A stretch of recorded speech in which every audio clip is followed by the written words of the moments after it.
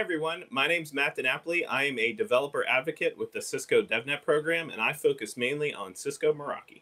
Hello, Snackers. My name is Kareem Iskander. I am also part of the DevNet program, and my focus is Cisco DNA Center as a developer advocate. And welcome to episode 3 of DevNet Snack Minutes. If you don't know what DevNet Snack Minutes and you haven't seen any of our previous episodes, DevNet Snack Minute is our weekly 10-minute all things DevNet, giving you a quick, fun way to learn about Cisco APIs, coding, and just some cool stuff that you want to know. All right, Matt, what are we talking about this week? Oh, Kareem, this is one of my favorite topics this year, at least, which is DevNet certifications. What do you think about that? Excited, and it's just an amazing achievement for our entire organization and team to be able to release these certs. Are you certified? I am certified. We will get into that in a little bit, though, I believe. The thing that I think our snackers want to know, or what are DevNet certs. So if you're not familiar, Cisco is well known for its certification program, from our CCNA to our CCIE, and CCIE is one of the pinnacles of network engineering and certifications. And we've added to all of those existing certifications the Cisco DevNet certs, and those are 11 different certification exams that will allow you to certify in automation for enterprise networking, service provider, data center, collaboration, security. DevNet Associate is the kind of baseline certification, and then DevNet Core is the professional level certification as well. So a number of different opportunities depending on where you're comfortable, either as a developer or a network engineer, to get involved. So that's kind of the introduction to that. But Kareem, what are your thoughts on DevNet certifications?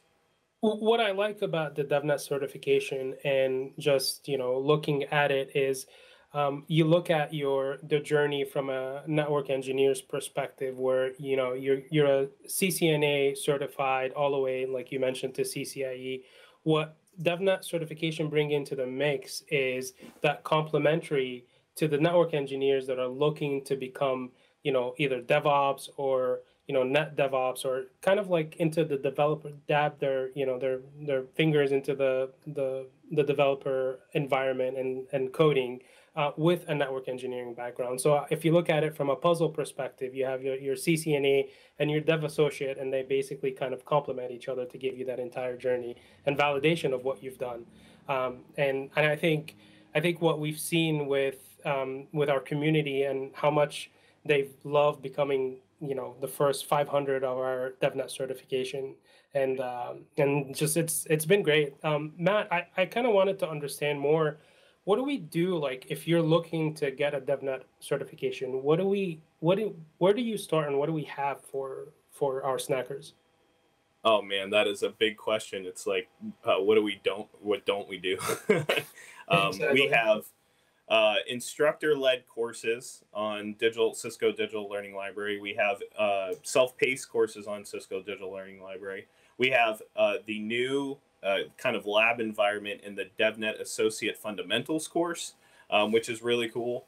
I actually use that in what we also have, which are study groups, which are these guided motions through all of the content materials that are covered in that DevNet Associate course, helping out with the labs, answering questions, providing supplementary materials. There's just a number of different ways that you can get all of that information and start to get certified. And we only have the study groups for the associate right now, but we have some of those other digital pieces for all 11 courses, or all 11 exams, I should say. So just a myriad of ways that you can get certified or get the information to get certified.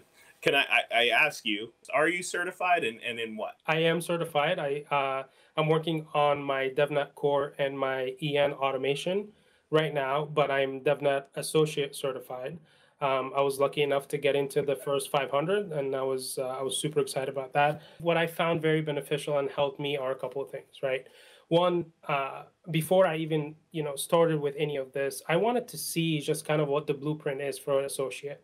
So I headed over to our developer.cisco.com and checked out our DevNet cert site. and went and I looked through the blueprints for that. And what I found really cool is the kind of correlation between each blueprint topic to our DevNet learning labs, which helped me actually go get kind of an understanding of what's expected of me on the exam. The DevNet learning labs I thought did a really good job at like just digging into the kind of like touching the surface on these blueprint print topics from there. And then what I actually found very, very useful is our fundamental course. So I took that Okay. fundamental course, I went through it. The fact that there is a pit stop at every single section where I can go and test my knowledge of what I've learned was really cool. The content was spot on. Some of the stuff that I actually looked at for looked through in the fundamental course, I found to be on the exam itself, right? So I think it helped me tremendously in that sense. And then the study group, I joined your study group, and that was awesome. Having you Well, there and you kind of ran one of your own too. Don't be so after shy. yours, yeah, after yours exactly. But kind of piggybacking off of your what you've done, and so that was really helpful, just getting all of that together and doing the hands-on, right? So we have the what I found really useful is I was able to dabble with the APIs because I had access to the DevNet sandbox. I was able to look at what is being explained to me because I had an developer environment, and I can actually go in practice, look at what's going on and what the API returns and what the documentation looks like. So all of that was available for me before I even like thought about signing up for a course, right? Oh, cool. So Yeah. I thought this was the just like that kind of journey was pretty cool to have on DevNet. I actually was able to earn my DevNet professional, and that is achieved by passing the core exam, the DevNet core exam, and one of the specialties that I mentioned earlier. So I passed the enterprise networking automation exam as well. I actually did them back to back in this on a rainy Tuesday. So I took the core exam first, and that was 2 hours. It was pretty intensive. That exam is not to be taken lightly. But with our course materials and all that stuff, I found it doable, and I passed actually with a lot of room to spare, which was nice. Um, and then the enterprise networking one is also set for 2 hours, I believe, but I think I got it done in about 90 minutes. So it was 3.5 hours of taking exams that I haven't done. I haven't taken an exam since 2011 in that kind of context. So, how was the DevNet Associate exam, Kareem? So I thought the DevNet Associate exam was very fair. So Okay. after I have a understanding of the APIs. I understand all of that. Obviously, we work with it. We work with the APIs every day. It's part of our job. But if I look at it from a perspective of somebody's just trying to get into DevNet and understand that, I thought it was a really fair exam. And this is we talk about a lot about this with when we're doing running the study groups. There was no expectation for me to remember the API endpoints, for me to remember what is the Meraki organization endpoint, because all of the questions that came in that exam provided me with the documentation as a precursor to that question. So what I found useful is I needed to understand from an API perspective how to be able to read the documentation and understand how to formulate my API request, right? Like what is the method? What is so in you cannot pass the exam without knowing the APIs. You can read as documentations all day long, but if you don't have the understanding, you won't be able to pass. And I thought that was really fair. So it's more about applied knowledge rather than rote memorization for those kinds of things, right? Exactly. And that's exactly right. That alleviates a lot of concern that people have, I know, going into those exams. Oh, totally. And I think we got the questions where do I need to memorize the documentation for, this technology, that technology? The associate exam covers almost every single Cisco technology that has an API, including Yeah, your it basic does. network knowledge. right? So it's kind of crazy to go in expecting to know all of this. You just have to have a basic understanding of the APIs and how they work, and an understanding of the Cisco technology, with maybe a little bit of understanding of Python, and you should be golden. And DevNet has all of that covered for you. But thinking about that, Matt, what is the from a I know I haven't taken my core yet, but I've been preparing for it. How much of Python do I need to know? Like, so I passed my associate.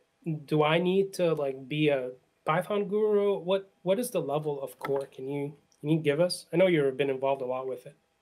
Yeah, so my recommendation would be to be comfortable writing scripts from scratch for the core level. We don't necessarily need that for the associate level, but for the core, have that comfort level with being able to create something that can run and will work and uses other libraries and all of that stuff. You certainly don't need to be an expert at that programming language to answer the questions that are on the exam that I recall. But you need to have an understanding to be able to read that code and understand what you need to kind of fill in the blanks for that kind of stuff. So that's the kind of expectation that we set for people knowing a programming language. So, Kareem, I hate to do this, but we're running out of time, man. Can you leave us with one final thought about DevNet certifications? Yes, one last thing. Head over to developer.cisco.com/certification, get certified before the end of the year, and join the DevNet class of 2020. Kareem, I love that as a final thought. Thank you so much. Snackers, I hope you enjoyed this yummy snack and join us next week as we check out something new and cool with DevNet.